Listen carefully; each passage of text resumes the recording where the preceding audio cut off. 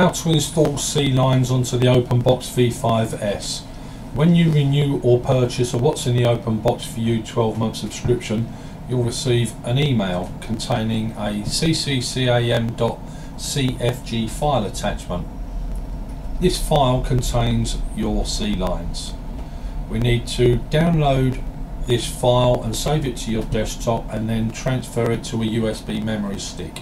The USB memory stick does not need to be formatted. So firstly, download the file. This type of file can harm your computer. Do you want to keep CCcam.cfg anyway? We know what sort of a file it is and we can keep it. Press keep. Once the file's downloaded, press the little arrow and then scroll down to show in folder. Here is your CCcam.cfg file. We need to drag or copy over to your desktop. Drag by holding the left mouse button and dragging across and then releasing onto your desktop.